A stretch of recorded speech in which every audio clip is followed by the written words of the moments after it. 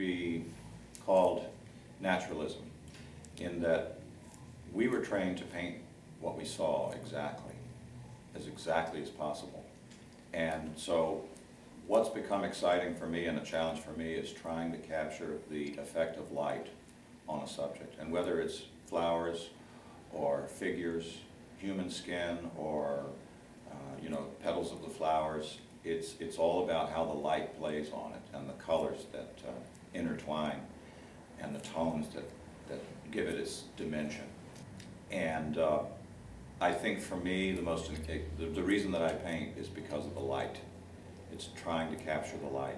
It's like the one I did of my wife and son in bed, called Anita and Elliot. Towards the end of the painting, the sun started coming in on the bed. And once again, I thought, well, I guess it's just meant to be. So I incorporated that into it. And it gives a great warmth, a feeling of hominess. And I think it works very well.